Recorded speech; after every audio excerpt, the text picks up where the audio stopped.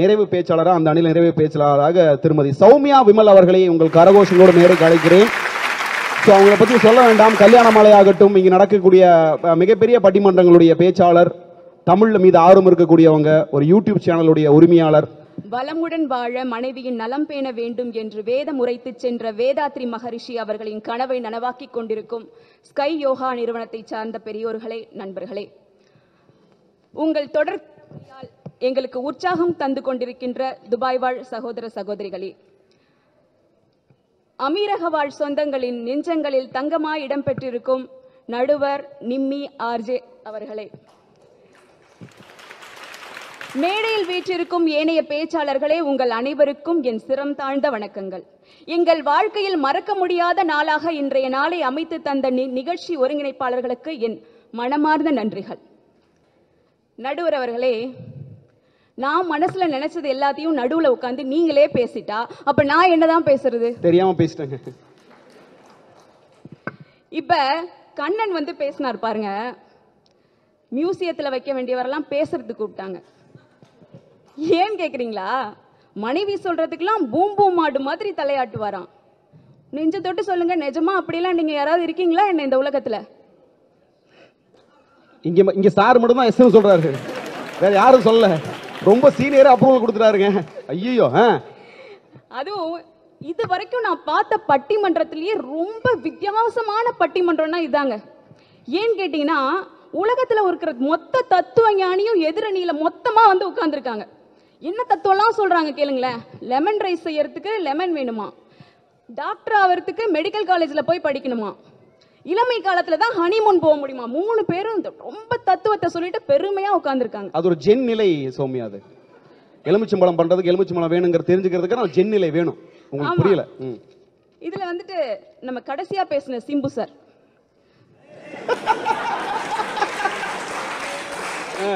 கண்ணை மூடிட்டு கேட்டீங்கன்னு வச்சுக்கோங்களேன், எனக்கு வராதுங்க, நடிப்பு தெரியாதுங்க அப்படிங்கிற ரேஞ்சுக்கு பேசிட்டு போயிருக்காரு. அவரோட நீங்க நல்லா பேசுவீங்க போலயே. அதுல பாருங்க, ரசம் சாம்பார் மகிழ்ச்சியா இல்லையா, பேர் தெரியலனாலும் மகிழ்ச்சியா இல்லையா அப்படின்னு கேட்டிருக்காரு.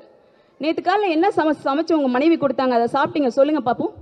ஞாபகமே இல்லை. இதுல வந்து ஞாபகம் வருதே பாட்டு வேறையாம். அந்த படத்துலங்க அவருக்கு வந்து அவருடைய ஃப்ரெண்ட்ஸ் எல்லாம் போய் பார்த்துட்டு படம் பூரா சைக்கிள் ஓட்டி போயிட்டு கடைசியில் கல்யாணம் ஆனோடனே கிளைமேக்ஸை போட்டு முடிச்சிருவாங்க. அதுக்கப்புறம் என்ன நடக்க போகுதுங்கிறத படத்திலேயே சொல்ல மாட்டாங்க. அதை வந்து இவங்க அன்னைக்கு பாட்டா பாட வந்துட்டார். நடுவர் அவர்களே, 2 பருவத்திலையும் மகிழ்ச்சி இருக்கிறது என்பதை நாங்களும் ஒற்றுக்கொள்கிறோம். எங்களுக்கு இதில் எந்த விதமான மாற்று கருத்தும் கிடையாது. ஒருவன் தேன் கூட்டை தோளில் சுமந்து கொண்டு தேனை சுவைப்பதற்கும் தேன் குடுவைக்குள் இருந்து தேனை எடுத்து சுவைப்பதற்கும் வித்தியாசம் இருக்கா இல்லையா? அருமை அருமை. திருமணமான புதுசுலங்க ஒரு ஆணுக்கு எடுத்துக்கிட்டீங்கன்னா எத்தனை தேனீக்கள் கொட்டும் தெரியுமா? தம்பியோட படிப்பு செலவு, தங்கச்சியோட கல்யாண செலவு, பிள்ளையோட பிறந்த பால் போட்டி செலவுலேருந்து பள்ளிக்கூடம் வரைக்கும் ஆகிற செலவு, இப்படி எத்தனையோ செலவுகள்.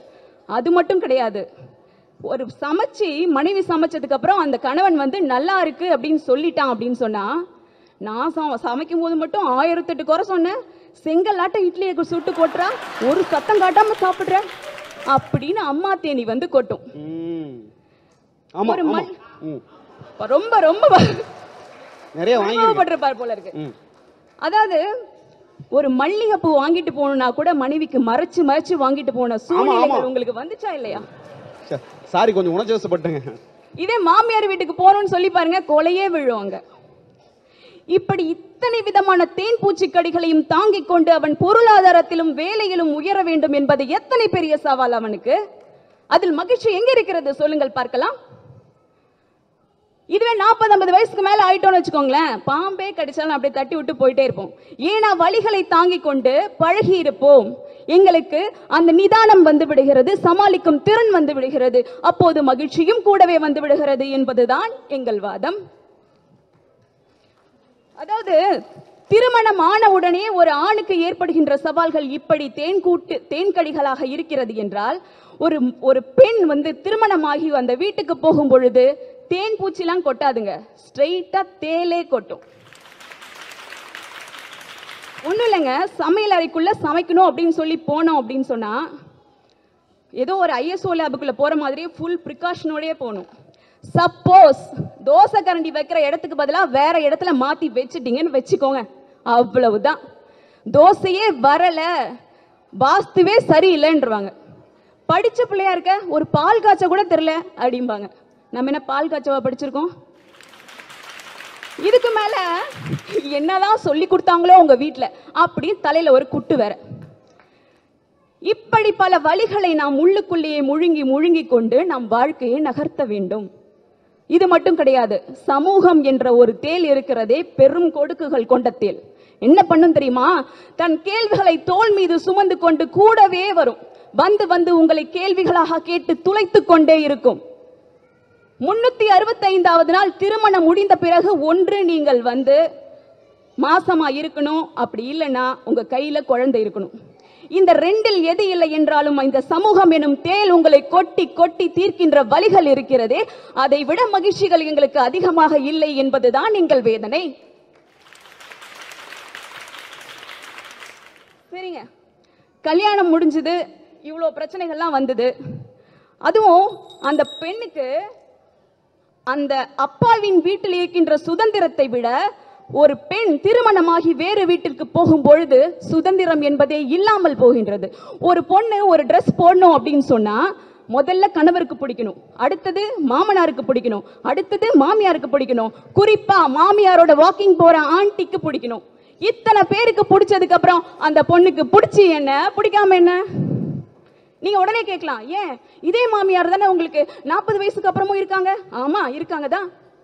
ஆனால் என்னுடைய நடுத்தர வயதில் நான் முதிர்ச்சி என்னும் நிலையில் இளங்கலை பட்டம் பெற்றிருப்பேன். என்னுடைய மாமியார் முதிர்ச்சியில் முதுகலை பட்டம் பெற்றிருப்பார்கள்.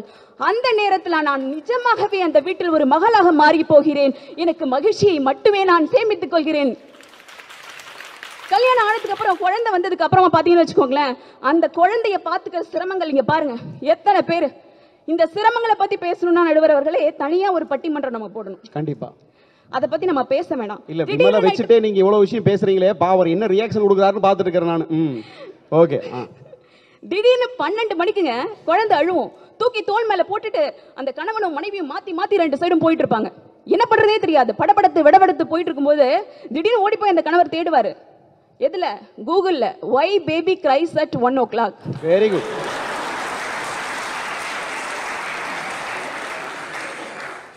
இதுக்கு பதில் கிடைக்குதோ என்னமோ தெரியாது.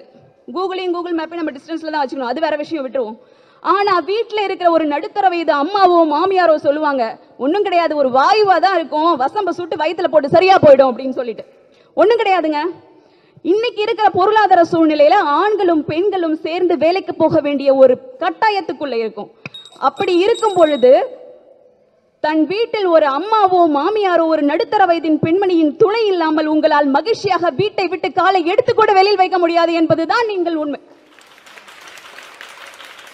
இந்த ஒரே ஒரு விஷயத்தை மட்டும் சொல்லி நிறைவு செய்கிற நடுவர் அவர்களே, இன்னைக்கு வந்து சின்ன சின்ன ஆசைகள் நம்ம மனசுக்குள்ள ஊற போட்டு ஒரு ஓரமா வச்சு நம்ம வாழ்க்கையை கடத்தி கொண்டு போயிட்டே இருந்திருப்போம். இளமை வயசுல நமக்கு அதை வந்து நம்ம சரியா செயல்படுத்திக்கணும் அப்படிங்கிறதே மறந்து போயிட்டு இருப்போம். அப்படி இருக்கும் பொழுது அந்த நடுத்தர வயது வரும்பொழுது நம்மளோட சின்ன சின்ன ஆசைகளை நம்ம வந்து நிறைவேற்றுக்கிறதுக்கான தருணங்களை ஏற்படுத்தி கொடுக்குது பாத்தீங்களா? இப்போ நம்ம குழந்தைங்க சின்னதா இருக்கும்போது அப்பா எனக்கு அதை வாங்கி கொடு இதை வாங்கி கொடு அப்படின்னு சொல்லி ஒவ்வொரு பிறந்த நாளுக்கும் பரிசுகளை கேட்டுக்கிட்டே இருப்பாங்க. ஆனால் அந்த பையனுக்கு என்னைக்கு லைட்டா மீச முளைக்க ஆரம்பிக்குதோ அப்ப சொல்லுவான், நம்ம அப்பாவுக்கு ஏதாவது வாங்கி கொடுத்தா நல்லா இருக்கும்ல அப்படின்னு சொல்லி ஒரு சர்ப்ரைஸா ஒரு கேக் வாங்கி கொண்டு வந்து கொடுத்து அவங்க அப்பாவை வெட்டுங்கப்பான்னு சொல்லும் பொழுது அந்த மனசுக்குள் இருக்கின்ற 1000 10,000 லட்சம் பட்டாம்பூச்சிகள் பிறக்கும் போது பறக்கிற மகிழ்ச்சி கிடைக்கிறது. இதுதாங்க மகிழ்ச்சி. நடுத்தர வயது என்பது நமக்கு நிதானத்தை தருகிறது. நடுத்தர வயதில் நம்மை நாமே ரசிக்க நம் அழகை எடுத்து காட்டுகிறது. நடுத்தர வயது நம்மை இன்னும் அடுத்தவர்களுக்கு, அவங்க சொன்னாங்க கீதா, 2 மரங்கள் வந்து சேரும்போது அப்பப்போ கொஞ்சம் பிரச்சனைகள் இருக்கும் அப்படின்னு சொல்லிட்டு, கல்யாணம் ஆகி அடுத்த மாசமே வந்து விசா எடுத்து இங்க வந்துட்டு அப்பப்ப வெக்கேஷனுக்கு போய் அட்டெண்டன்ஸ் போட்டுட்டு வர்றதுனால கீதாவுக்கு இந்த மாமியாரோட பிரச்சனைகள்லாம் என்னன்னே தெரியல. இந்த 2 மரங்கள் சேர்ந்து இருக்கும்போது அது வேரூன்றி மரங்களாக மாறி தன் குழந்தைகள் பேர குழந்தைகளை அரவணைத்து கொள்ளுகின்ற பொழுது அதற்கும் நாம் இடம் கொடுத்து அந்த இடத்தில் நம் பிள்ளைகளையும் நம் சந்ததிகளையும் பார்த்து சந்தோஷப்படுகின்ற நடுத்தர வயதுதான் என்றும் மகிழ்ச்சியை தருகிறது என்று கூறி இந்த நல்ல வாய்ப்புக்கு நன்றி கூறி விடைபெறுகிறேன். நன்றி, வணக்கம். அருமை சௌமியா, ரொம்ப அழகா பேசி முடிச்சிருக்காங்க.